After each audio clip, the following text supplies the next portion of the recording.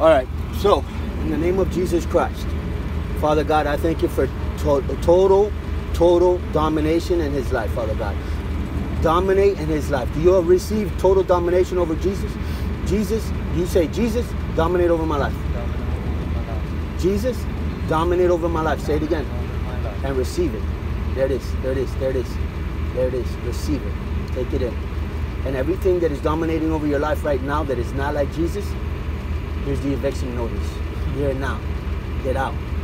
Get out in Jesus' name. 100%. 100%. Get out in Jesus' name. Every time I say that, I want you to know what's happening in the spiritual realm, and I'm able to see it. Forces are leaving you little by little. That's why you're breathing and you're exhaling, and those are the moments where they're leaving you. And so I want to share this with my audience, because I'm a YouTuber, right? Okay. And I wanted to record your deliverance, both for God's glory and also for your deliverance, because we're obviously here, but I'm always telling them about deliverance, but now I'm able to show it. I was evangelizing with my salvation cards here. And so, what's your name? Thomas. Thomas. My name is Mike. No, it's okay. So, Thomas, how do you feel since the beginning to now? When I first approached you, you know, you were almost in tears. Like when I said, you know. Well, this was my last run with this truck. I lost my job. Oh, you really? Wow. We're gonna pray about that too. Yeah. Do you need anything from the Walmart? No, I'm good. I will buy you anything, bro. I'm all right, man. I mean that. I'm okay. All right. I'm okay. All right, but so how do you feel now?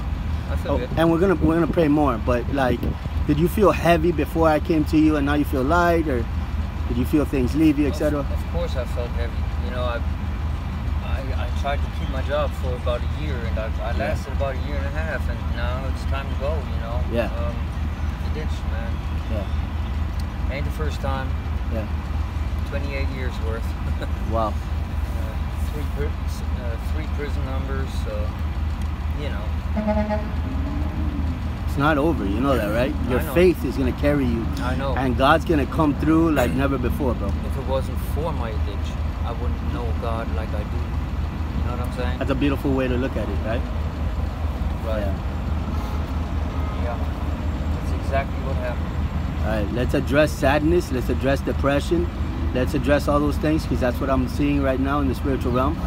And Father God, I just thank you, Lord, for grace. And as I pray for you right now, Thomas, things are gonna, in the spiritual realm,